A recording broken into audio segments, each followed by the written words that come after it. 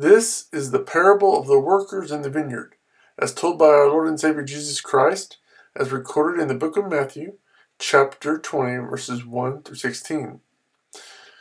For the kingdom of heaven is like a landowner who went out early in the morning to hire workers for his vineyard. He agreed to pay them a denarius for the day and sent them into his vineyard. About 9 in the morning he went out and saw others standing in the marketplace doing nothing. He told them, "You also go and work in my vineyard, and I will pay you whatever is right." So they went. He went out again about noon, and about 3 in the afternoon, and did the same thing about 5 in the afternoon.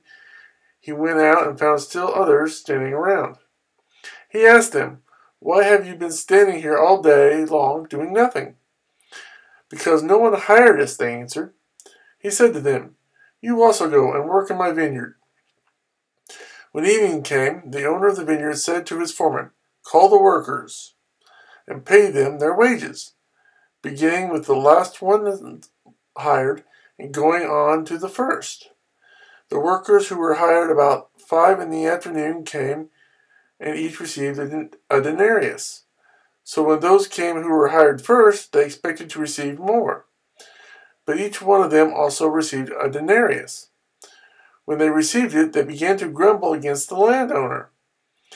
"These who were hired last worked only 1 hour," they said, "and you have made them equal to us who have borne the burden of the work and the heat of the day." But he answered one of them, "I am not being unfair to you, friend. Didn't you agree to work for a denarius? Take your pay and go. I want to give the one who was hired last the same as I gave you. Don't I have the right to do what I want with my own money? Or are you envious because I am generous?" So the last will be first, and the first will be last.